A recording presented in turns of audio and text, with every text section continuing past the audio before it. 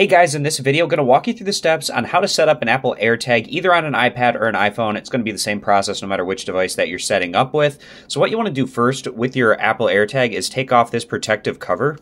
And once you take this tab out, that'll connect to the battery in the AirTag, and you'll hear a little ding coming out of the AirTag itself.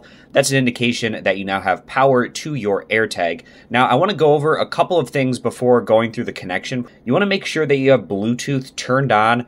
Also, potentially, if you're having issues, you might need to update your iPhone or iPad, so you can do that in your settings.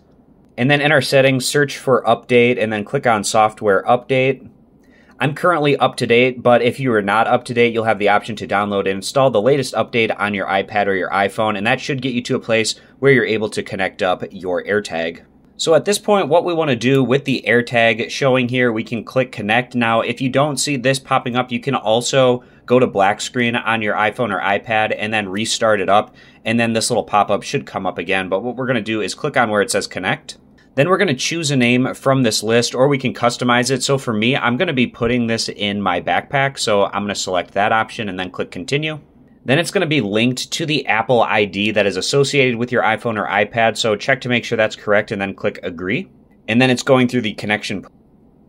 It'll show you where your AirTag is currently located, and you can view and find My App, and we can click Done here at the bottom. So if you want to see where your AirTag is located, you can open up the Find My App. When you open up the app, you can locate your AirTag in the Items tab by clicking on that. And I can see it right here, so I can click on my AirTag. And if I click this Play Sound button, the AirTag will make a sound, and we can stop it by clicking on Stop. We can also find directions to get to our AirTag. Currently, it's with me, so that's why it says with you.